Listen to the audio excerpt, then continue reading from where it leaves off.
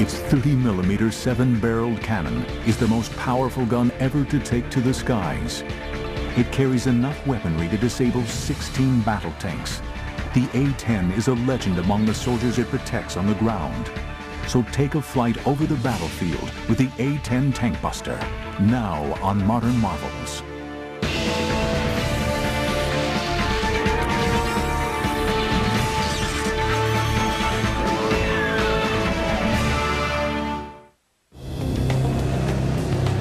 Throughout Operation Iraqi Freedom, the A-10 Warthog was the most well-known and feared plane in the U.S. Air Force. I think it was the best equipped Air Force and Army ready to fight that we could have. Its ability to work in close support with ground troops, to take out enemy positions and tanks, and to act as a spotter plane made it a linchpin in the victory over Saddam Hussein and his regime. We're kind of like the insurance guy up there, or the 911 force. When they need help, they call, and that's who they expect to be there.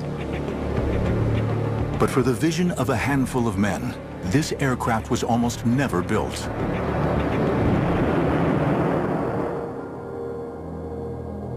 In World War I, aircraft were used as a way of supporting the troops on the ground. In facing down resistance, the planes were called in to either bomb or wipe out the enemy. Close support in cases of mobile warfare, of moving fronts, of fast-moving combat, whether it was retreat or advance, close support was overwhelmingly important. In those situations of battlefield chaos, where it's very hard to get good artillery support, suddenly airplanes become overwhelmingly important and overwhelmingly effective. During the Second World War, fighter bombers such as the Typhoon, the Tempest, the Mustang, and the Thunderbolt I were used in close air support roles very effectively. But one single aircraft was feared as the ultimate close air support machine. The German Junkers 87 dive bomber, nicknamed the Stuka and fitted with a screaming siren. It demonstrated the most effective use of close air support ever seen.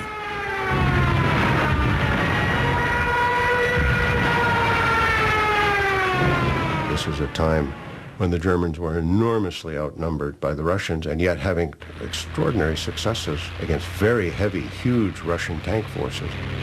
And a key component of that were these Stukas, of which the most famous unit was led by Colonel Rudel, who was the most decorated pilot of World War II. Colonel Hans Ulrich Rudel's unit wreaked havoc on the Russian front, with Rudel himself destroying 511 Russian tanks. But with the defeat of Germany in 1945, the success of close air support was largely overlooked. On September 18, 1947, the United States Air Force was born. Its main focus, to deliver nuclear weapons. Close air support was not a priority. This is the extraordinary part of the whole genesis of the A-10. The Air Force, traditionally, from the beginnings of World War II on, had no interest in close support, have none today. They don't like working for the Army, that they prefer running their own war, totally independent of everybody else. A very natural bureaucratic reaction.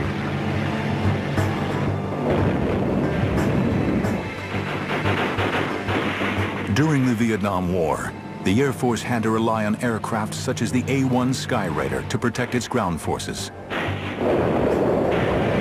But what was clearly needed was an aircraft specifically designed to carry large bomb loads, absorb heavy ground fire, and fly for long periods at low altitude over the battleground. Taking the initiative, a group of highly skilled engineers at the Pentagon came up with the specifications for a close air support aircraft, with the hope that the Air Force would eventually see the light. We designed the airplane based on the close support done by these A-1 pilots. We used the experience of the Germans on the Russian front with Stukas, and we actually interviewed Colonel Rudel, who was still alive at the time. We used his experience very heavily in the design of the airplane. We tried to shape an airplane that was directly useful in specifically support of Army troops in the field. A first in aviation history, the Air Force eventually initiated a competition for an aircraft to be specifically designed for close air support. When the request for the proposal on the A-10 came in, I immediately was assigned to work on the aerodynamics of that. Fundamentally, she was to be a close air support airplane, which was capable of knocking out heavy tanks, as well as operating from an unprepared short field of 1,500 feet. Fairchild Republic took on the challenges of designing an aircraft unlike any ever built. The winning design would be a stable, straight-winged aircraft to allow for excellent lift and maneuverability. This combined with the General Electric's TF-34 turbofan engines, which would give it a high thrust for takeoff, and a low fuel consumption to enable the plane to have loiter capabilities essential for the role.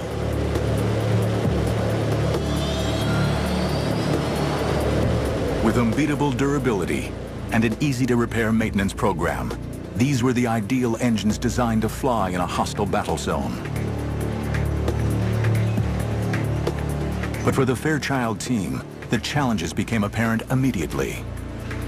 The typical way to build a jet airplane, and the reason that all jet fighters are impossible to use in this close support mission, because they all have fuel wrapped around the engine.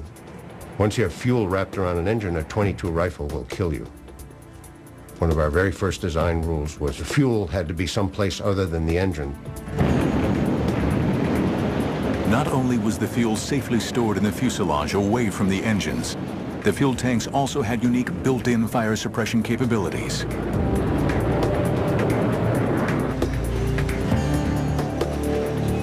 The aircraft's hydraulics could also withstand serious firepower. We required that every hydraulic control had to be backed up by a simple mechanical cable system that's much harder to shoot out. We could come back with hydraulic system shot out, half the tail shot off, a piece of the wing shot off. It had two engines, you could come home on one. The pilot was bathed in a titanium tub which could take 20-millimeter shells. It was really a piece of machinery that you could fly into hell and back. The A-10's survivability was matched with a deadly capacity, a huge 30-millimeter Gatling gun. Developed specifically for the A-10, the GAU-8 A Avenger was capable of firing almost 4,000 rounds a minute, giving the aircraft the ability to blow through tank armor.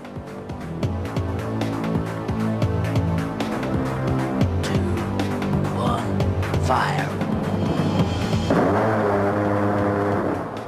She was designed primarily with a Gatling gun in the nose, and it was built to destroy anything that was considered an armored weapon on the ground. But she was built around the gun, and the gun was a given from day one. Fairchild Republic wins the competition to build the first aircraft in U.S. aviation history, specifically designed for close air support. But before the Air Force will give the go-ahead, they want hard evidence that the aircraft and the gun can perform well together. The need would spark a series of simulation tests unlike any ever produced. Little did its designers realize, these tests would change the future of aviation history. The A-10 has a false canopy painted on the bottom side of its fuselage. This is done to confuse the pilots of enemy planes during air-to-air combat. Modern marvels will return in a moment. After a heated competition, Fairchild Republic has produced the ultimate piece of machinery to perform the role of close air support. But the Air Force was reluctant to go into production until they have seen for themselves that the aircraft can fulfill its very specific combat role. In a series of amazing tests, the A-10 and its remarkable gun are put through their paces in an effort to create a full-on Cold War battle scenario. We had secretly assembled what we proudly boasted at the time was like the third or fourth largest tank army in the world. Over 300 Soviet tanks from all over the world, off junk heaps and whatever, out in the desert outside Las Vegas. So we ran a program with A-10s, with a gun installed, and with the current ammunition as it was going into production. She had a very strange sound to those engines, very characteristic, and to this day, every time I hear it, I look up, because I know it's my bird. We knew what she'd do, and she didn't disappoint us.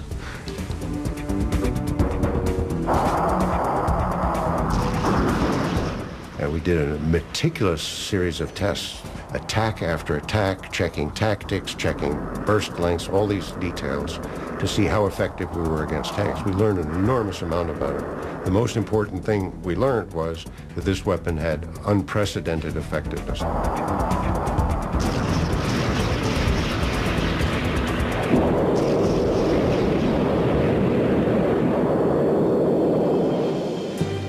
During the Cold War, the threat of Soviet tanks advancing on Western Europe was at times a very real possibility.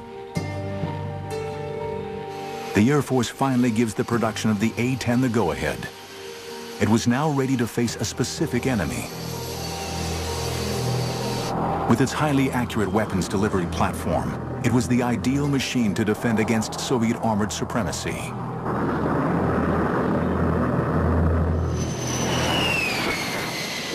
The first A-10 arrived at Davis-Monthan Air Force Base in Arizona in October 1975. Immediately christened the Warthog, the A-10 was admired for its simplicity and ruggedness rather than its good looks. It's kind of an ugly only a mother could love is probably the way most of us describe it. It's that ugliness is what makes it so tough. It's very rugged. People can compare it to like a Jeep or a Hummer or something like that. It's thick, it's big, everything about it is boxy, and it looks very strong and sturdy. It's almost guaranteed to bring the pilot back alive. But with a top speed of only 420 miles per hour, high-set twin engines, and squared-off slab-like wings, the A-10 was a far cry from any streamlined jet. It's pretty awe-inspiring. It was so much bigger than the aircraft I'd flown in pilot training. It felt huge and it felt big getting into it. And it was also intimidating just because first time you fly the airplane, you're by yourself, but it was definitely exhilarating at the same time. The single-seat cockpit is surrounded by a large bubble canopy to provide all-around vision and a bulletproof windscreen. I love single-seat cockpit. That's one of the reasons that I was enticed by the A-10. No one looking over your shoulder, no one telling you what to do. You put the aircraft where you want to do it and you employ it in the fashion that you want to employ it. It's all personal, and you are the master.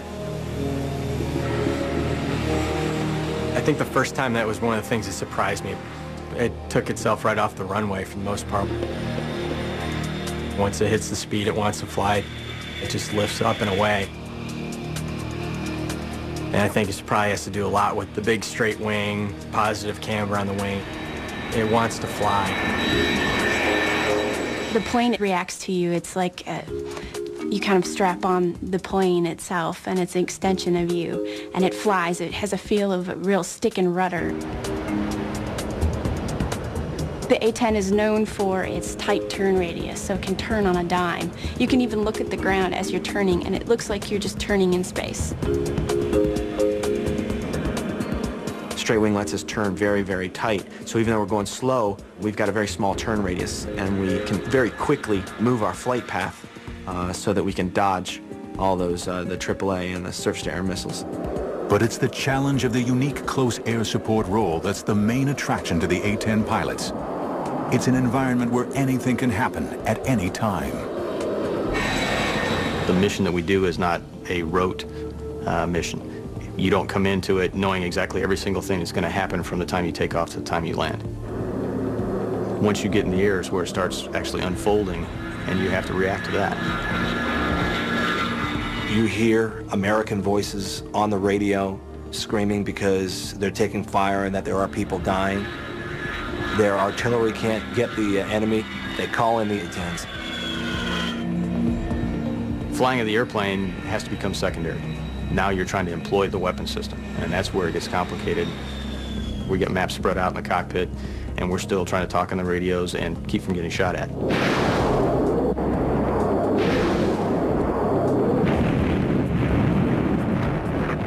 You know, we consider ourselves the last gunfighter that's really out there, because when you go into battle and it's a close-in cast fight, the #1 weapon of choice of an A-10 pilot is going to be their gun. The weapons delivery system incorporates a heads-up display, or HUD, that provides the pilot with the references for flight control and weapons employment. It's incredibly accurate for a gun system, and probably one of the most flexible weapon systems in the world. It's just point and shoot, just like you'd imagine a revolver in your hand. You point it where you want to shoot it, you pull the trigger, and that's where the bullets are going to go. When you roll in and you pull the trigger for the first time, you get excited and the adrenaline starts pumping through, and I had the biggest smile on my face. What a feeling shooting the gun. I mean, the whole airplane shakes. The first time I fired the gun, you know, I had to come off the trigger because it scared me, because I couldn't believe something like that could come out of the front of the airplane, all the flames, the smoke. This 30mm bullet is the size of my forearm, and that smell of gunpowder, you get that in the cockpit after you fire the gun, and it's just incredible. You get a little bit of a high from it, I think, sometimes. It smells like victory. But it would be some time before the pilots would use their guns in anger. With the ending of the Cold War, the tank fleets of the Warsaw Pact no longer seemed like a threat. And the U.S. Air Force plans to withdraw the A-10 fleet from service by the 1990s. But with a serious situation brewing in the Middle East, all that is about to change. The Warthog was about to play a key role in bringing down one of the most destructive individuals in history. Fuel for the A-10 is held in a self-sealing compartment that's protected by internal and external foam. This holding cell will automatically repair itself if hit by a bullet of up to 23mm in size. Modern marvels will return in a moment. In September 1980, Iraq invades Iran, beginning one of the longest and most destructive wars of the 20th century.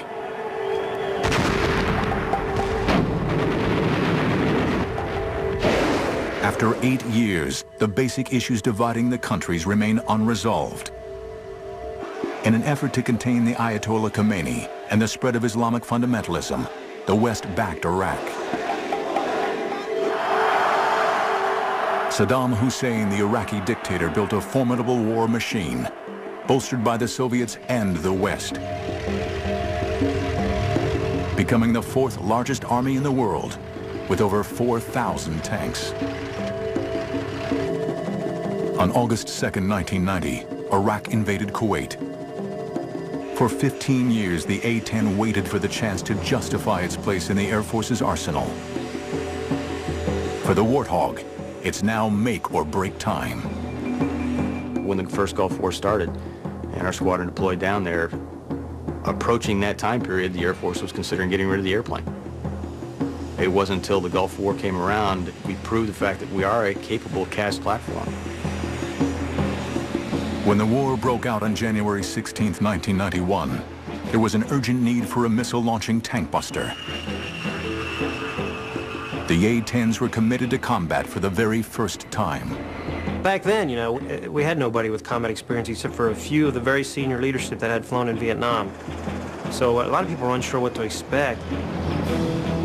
Deployed to the Gulf to back up coalition ground forces, A-10 squadrons launched on Iraq's thousands of tanks in the mother of all battles.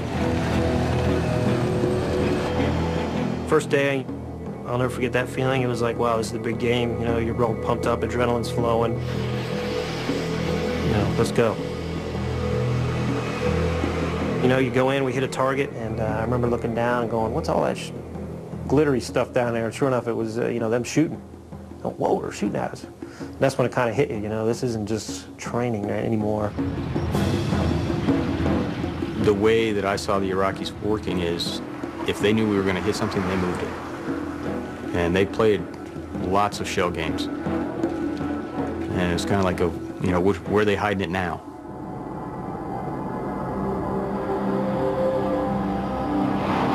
By February, the coalition air forces appear to be dominating the skies, and the A-10 is seemingly invincible.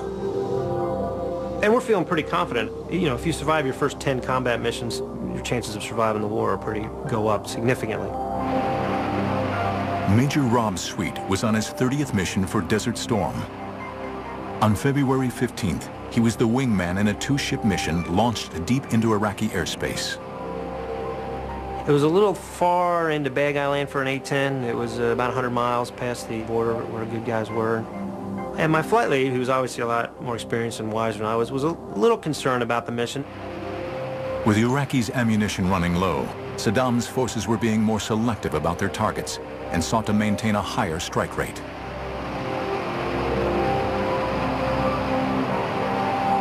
So we said, all right, well, we won't hang out as much at the target. We'll take 2-3 passes, and then we'll leave, go somewhere else.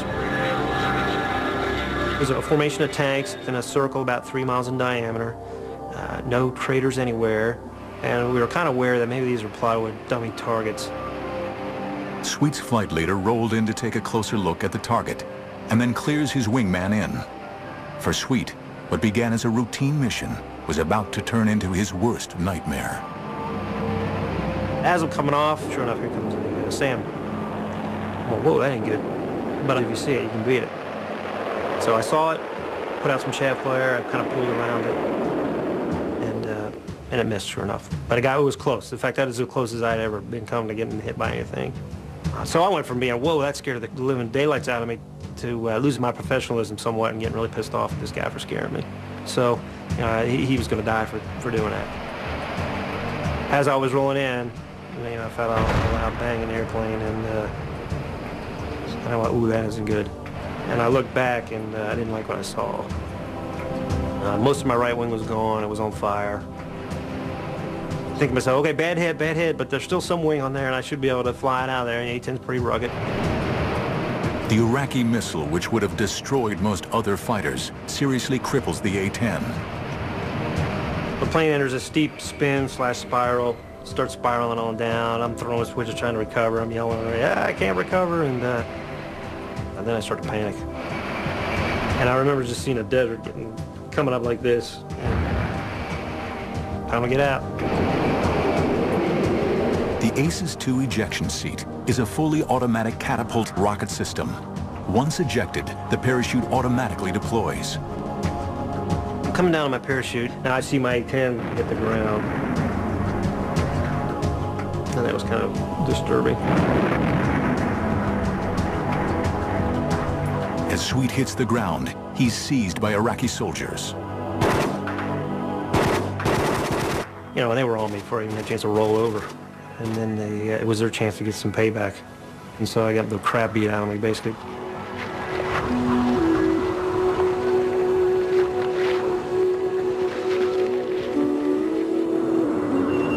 He's taken away to a command bunker and interrogated. I thought I was going to get shot at any moment, you know. It took me about 3 days to figure out, hey, they weren't going to just arbitrarily execute me. It was worth something to them, propaganda or intelligence or something. In March, Major Rob Sweet is eventually released as part of the prisoner release program. This is what I found out what happened to my flight lead. After I had been shot down, my flight lead had been shot down. And it turns out he never got out. Lucky to be alive, he spent 4 months recovering from his ordeal. If I would have been flying any other fighter when I was hit by the SAM, and it was a bad hit, I'd be dead right now. But despite this, the aircraft proves more versatile and better able to survive over enemy territory than anyone expects. During the 40-day conflict, the A-10 force destroys 987 tanks, 926 artillery pieces, 1,355 combat vehicles, 10 fighters on the ground, and 2 helicopters shot in air-to-air engagements. The A-10 earned a new nickname, the Tankbuster.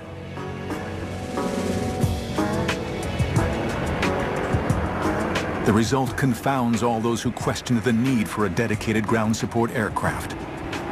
Flying a staggering 8,500 missions, A-10s are responsible for more than half of Iraq's losses of military equipment in Operation Desert Storm.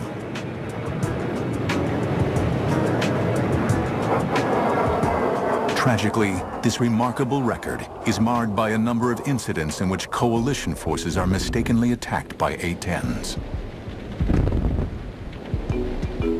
Now, there was an incident yesterday in which an American A-10 inadvertently fired on 2 of our infantry fighting vehicles.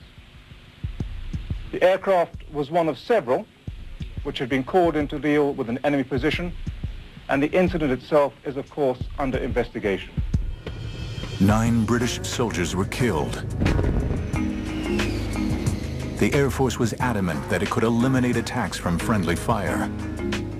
What nobody knows is that the next challenge for the A-10 will be in an entirely new and forbidding battlefield, Afghanistan.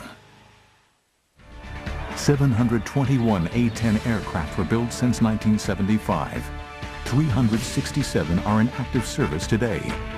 Modern marvels will return in a moment.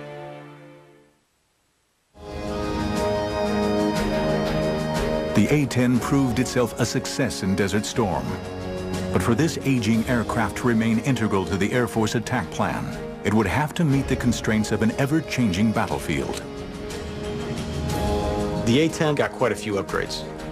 No new engines or anything like that, but more avionics upgrades. We were able to incorporate systems that had come online, the global positioning satellite systems.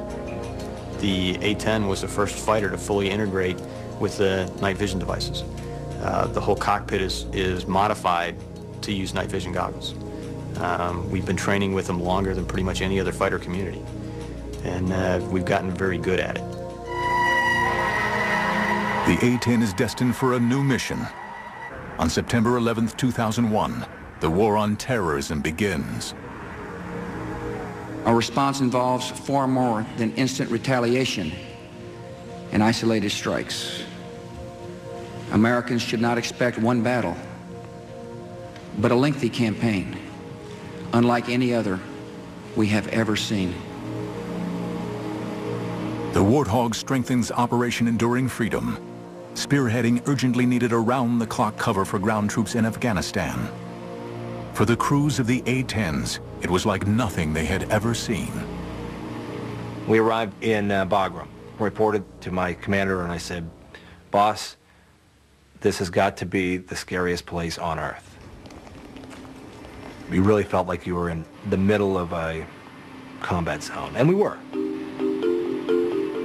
The A-10 is the ideal aircraft for the Afghanistan battlefield. The jet is versatile enough to navigate mountainous peaks and deep valleys, while also patrolling and pinpoint attacking their targets. It wasn't bad flying over the mountainous terrain. The bad part was if I ever had to get out of the airplane, there's a lot of snow down there. That's not a good place to be. Going from a nice warm cockpit down into the snow is not an idea that I want to have to fulfill. The airplane, higher altitudes than what we normally would fly, just because of the heights of the mountains over there. We were able to go places that the other fixed-wing assets may or may not have been able to get in very well. And we definitely went places that the helicopters couldn't get in.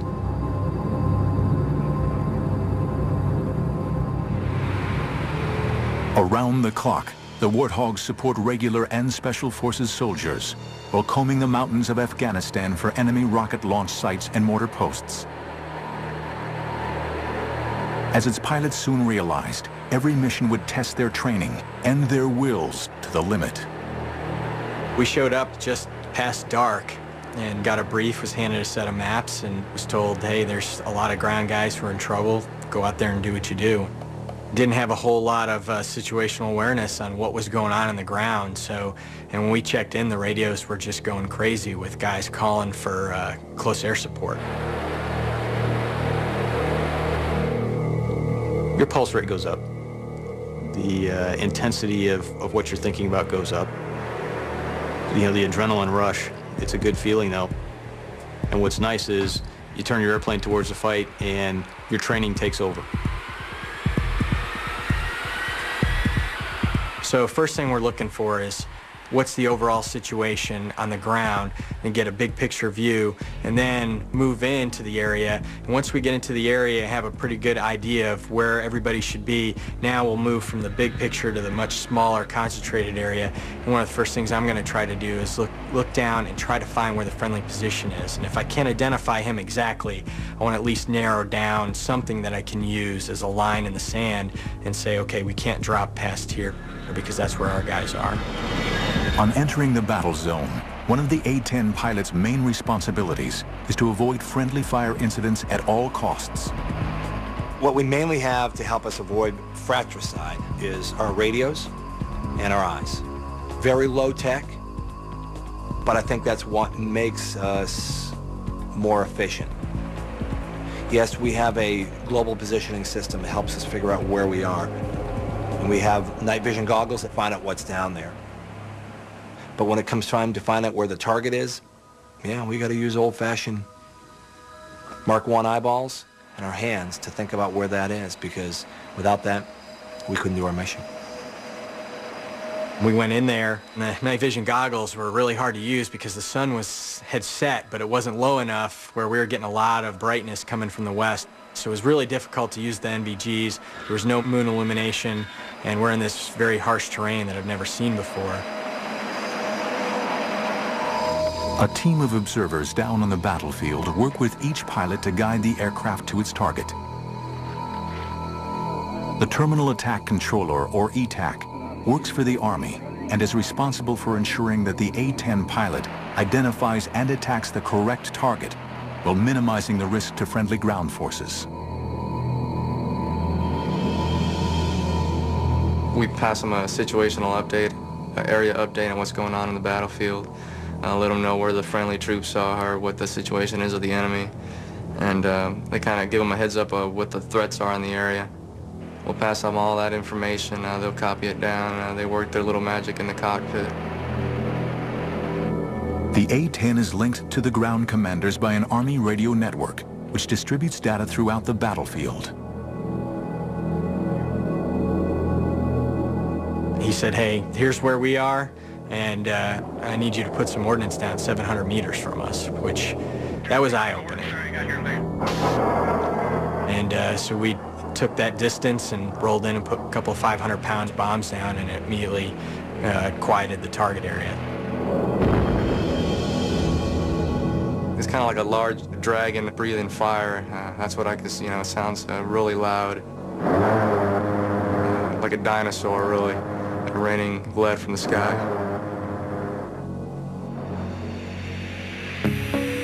Like guardian angels, A-10s continue to fly over Afghanistan, protecting their friends on the ground until the war against terrorism ends. But an old enemy was waiting in the wings. States like these and their terrorist allies constitute an axis of evil, arming to threaten the peace of the world. The need for the A-10 would reach its climax in March 2003. Saddam Hussein's horrific regime is reaching fever pitch. This time, it would take an army with the A-10 on the front lines to bring him down. An A-10 fighter is still capable of flying with 10 feet of its wing missing and half of its tail gone. Modern marvels will return in a moment.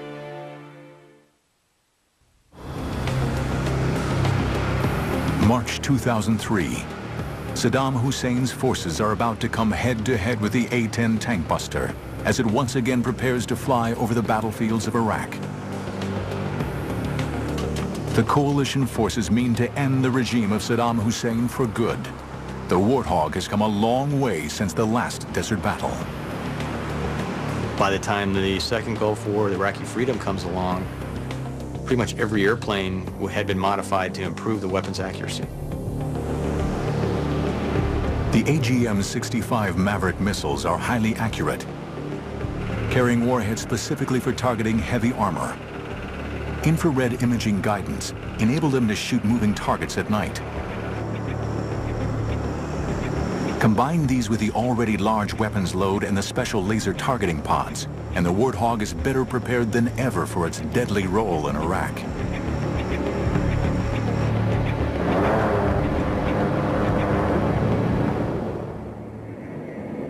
Flying from the seized Talil Air Base in southern Iraq, A-10s fly numerous missions as coalition forces launch one of the greatest military assaults since World War II. The assault of Baghdad. For the A-10 crews, it would be the challenge of a lifetime. We were flying up towards Baghdad. We were excited to go up there, but the hair on the back of our necks was standing up, and your heart was beating really fast. I actually said a lot more prayers stepping into the cockpit that day. There's all those different emotions running through your mind, and you're saying, please, let me do what I'm trying to do and do the right thing. Calling the Warthogs to their targets is another essential member of the ground command team, the Forward Air Controller, or FAC. A-10 pilots take turns to carry out this job, using their specialist knowledge of the mission in the air to coordinate with the soldiers on the ground. We go to a battalion, and we speak Air Force to the Army. We make sure the no fratricide occurs. Air Force doesn't shoot the Army, Army doesn't shoot the Air Force. Keep them deconflicted, but then secondary to that is making sure that those A-10s affect the battlefield for the Army. Everyone's talking, just trying to get permission to actually execute the attack. And those sound like simple questions, and it just sounds like, pick up the phone, ask, but when you're asking one airplane who's relaying to another guy who's probably, 400 or 500 miles away, sitting in a room somewhere, it takes time. And, oh, by the way, every aggressive fighter pilot in Iraq at this point is making the same phone call, trying to get permission. Thanks for the work, sir. You got your name. The FAC is the A-10 pilot's first point of contact on arrival in the area. Part of his role is to provide the pilot with the target coordinates with pinpoint accuracy. It sounds cold-hearted, but it's very systematic, They tell us the targets, we find the targets, we kill them, we report it's killed, next target. And it just goes, next target, next target.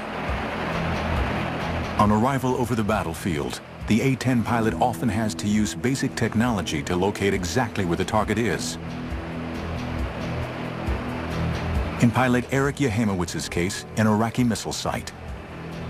I went down with the binoculars and was searching the target coordinates. The 6 missile launchers weren't where they were supposed to be. So it took me a little while to search the area. The Iraqis had moved them probably about half a mile to a mile away. I'm thinking to myself, okay, I don't know if that radar operator sees me with that missile, but I see the target next to it, and it was just an awesome feeling. Your focus then, all of a sudden, is into this one little area is what you're looking at. As you roll down, pilots call it the chute, or when you roll in to employ, that's it, the whole world melts into just this little area. And I was able to lock this thing up and fired that missile, and it came screaming off the rail. From over 17,000 feet, the long-range 300-pound launch and leave Maverick missile travels to its target. For Yahimowitz, the seconds seem to go on forever. I'm waiting and I'm thinking, oh man, the missile went stupid. It went flying into Iran. It should have hit by now. And I'm like, oh man, I'm in trouble. It just felt like an eternity. It is surreal. You're so far up, it's hard to hear anything on the ground. You're so used to hearing the jet. It's like the white noise of having a fan in the background. But then all of a sudden, boom, just a massive explosion, and it is totally elation. Now I know I got him. You pull off, get a little more altitude, and then turn back and take a look. And it's a little fire show for you. It's just so professional, it's unbelievable. There's not a lot of hooting and hollering, and you know, it's not like Top Gun, people screaming, yeehaw. I mean, it's war, and people are dying, and everyone knows it. You know, we're sitting on the edge of our seats, concentrating that we don't get shot down for once, and then that we don't hurt the wrong people. Going in there, I said I have two objectives. One, zero fratricide. Two, affect the battlefield. And they were in that order. My #1 goal was to prevent fratricide. Knowing where the friendly forces are is paramount if the A-10s are to protect them. And losing sight of troops on the ground can lead to mistakes or deadly friendly fire.